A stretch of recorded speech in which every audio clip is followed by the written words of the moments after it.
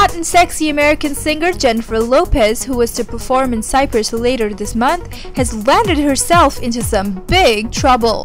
The actress will now have to face a whopping $40 million lawsuit for canceling her tour to Cyprus.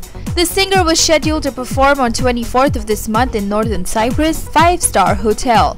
However, when Jennifer cited political reasons to abandon the tour, the hotel decided to threaten her with a lawsuit claiming around $40 million in damages.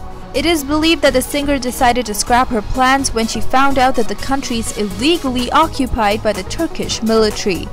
Given the choices at performing at the hotel or facing the music with tons of money claimed in the lawsuit, JLO surely has a tough decision to make.